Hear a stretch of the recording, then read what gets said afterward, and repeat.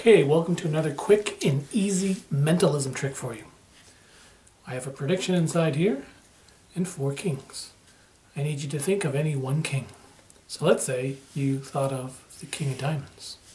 And it is a completely free choice and a different outcome each time.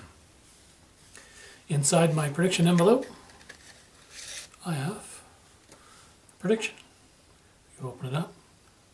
I have 1 king and 1 king only turned over. The King of Diamonds.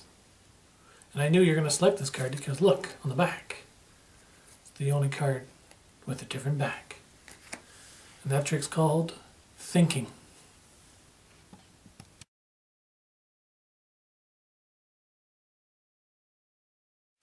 And now the tutorial for thinking or transpo kings. Here's what you're going to need. You're going to need a little envelope. Cut it in half. If you look at this card, you're going to need 4 gaff cards altogether. You have a king with a heart on that side and diamond on the other, double pipper, and a king of clubs with a king of spades on that side. Plus, it's going to have to be 1 blue and 1 contrasting red. The other 2 gaff cards you're going to need is a double backer with different colors. Red on that side, blue on that side, and another one, blue on that side, red on this side. Here's the setup. You put your first double backer face down. You put your first double pip king red face up. You take the other double pipper, place that face down, and you take your other double facer, put that face down, close them all up. Now, you shove them in the envelope, remembering the orientation.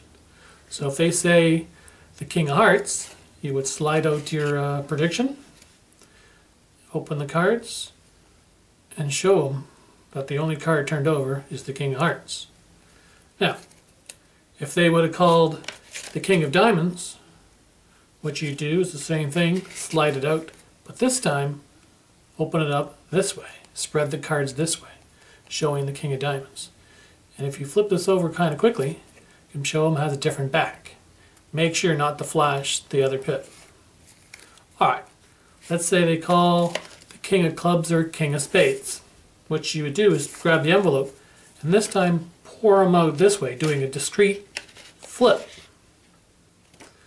And if they call it the King of Clubs, same thing, you'd spread, show them, different colored back. If they call the King of Spades, same thing you do, you'd slide them out, rotate them this way, King of Spades, and there's the gaff. And that's the explanation to thinking or transpo kings. Enjoy. A quick and easy mentalism trick.